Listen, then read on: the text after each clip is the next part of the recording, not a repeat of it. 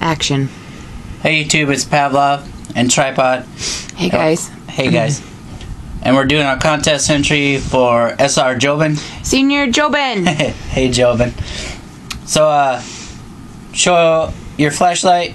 I just want to mention really quick. No, I just want to mention he can't pick a flashlight. So you guys are going to have to hear about all three of these fucking flashlights. Well, I used each one.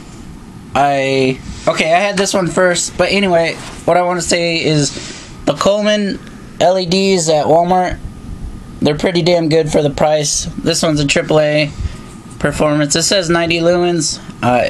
It's pretty damn bright. The Coleman ratings are pretty accurate. So hey, just get them out. Come on. Just get them out. You're already at a minute. Here's another one. This was the first one I got. It's 2 AA's, 120 lumens for like 5 hours.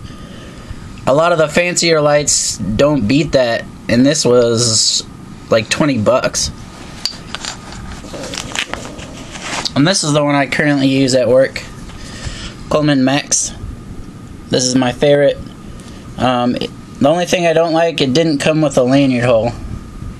Or a lanyard of any type, so I used a zip tie. No, because all of a sudden in this last month or two, he has to have a lanyard on absolutely freaking everything. So. Warn a bitch. This one's heavier than this one. This one was only 18 bucks. It comes in this white and black, and it's kind of like a powder kind of feel. This is very nice. Very nice. But this one says 144 lumens. And so here's my flashlight, Joben. I use this at work.